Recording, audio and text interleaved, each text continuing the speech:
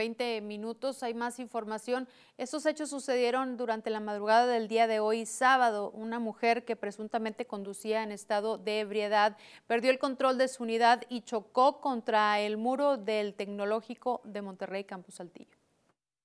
Una mujer que manejaba presuntamente en estado de ebriedad causó un accidente cuando dormitó al volante mientras conducía en calles de la colonia Cumbres. Los hechos fueron reportados al sistema 911 cerca de las 12:20 de la noche, lo que provocó la movilización de las autoridades hasta la calle José María Lafragua a la altura del Tecnológico de Monterrey. Se dijo que la conductora, identificada como Alexi Ivette Esquivel, de 28 años, circulaba a bordo de un Volkswagen Bora color blanco rumbo al poniente y al tomar una curva a gran velocidad dormitó al volante, lo que provocó que perdiera el control y se estrelló contra el muro de la universidad para finalmente quedar detenida sobre la banqueta. Alexi, que presentaba aliento alcohólico, resultó ilesa tras el percance, por lo que no fue necesario el apoyo de una ambulancia y fueron sus familiares los que respondieron por el accidente. Oficiales de tránsito tomaron conocimiento de los hechos y con el apoyo de una grúa remolcaron el vehículo hasta un corralón donde quedará bajo resguardo hasta que se paguen los daños causados a la institución. Para